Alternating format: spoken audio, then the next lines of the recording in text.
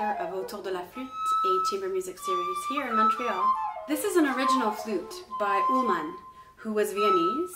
The flute dates from 1860. It's ebony, the head is metal lined. This flute has 13 keys, as opposed to an earlier flute in the Romantic period which had 10. It existed at the same time as the baume system, and now it becomes a question of personal taste. Baume system was more popular in France. Germany and Austria still preferred what's known as a simple system. As opposed to baume, this flute still maintains lots of different colors. Some things are easier for sure on baume. In some ways this flute is more technically challenging. We get a lot more color options with this flute. At the time there were some people who said that the baume's flute sounded more like a trumpet. We start to hear that modern sound, that ribbon silk-like sound come through, yet you can still hear that it's a wooden instrument. I've used it for music as late as Tchaikovsky.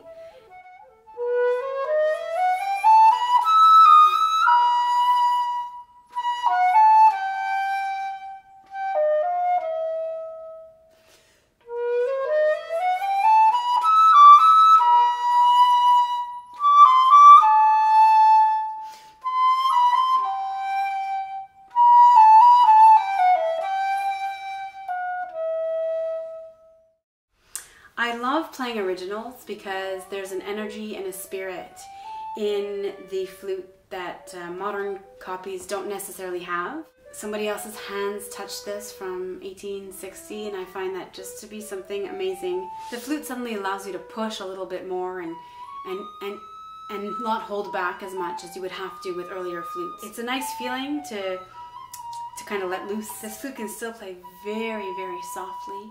The high notes can come out really softly too. This flute has some little secrets, like a little extra G sharp here in the back and the thumb, a little secret B flat key here on the side.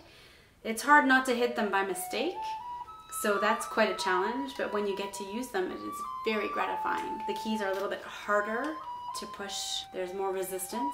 When I started playing this flute, I did need to position my fingers differently because I noticed I was hitting keys by mistake. So you have to feel your way around other keys to know it very well whether or not you got to push here, here, or here. There are some trills that would absolutely be impossible on a 8-keyed flute. This one gets a high D to E.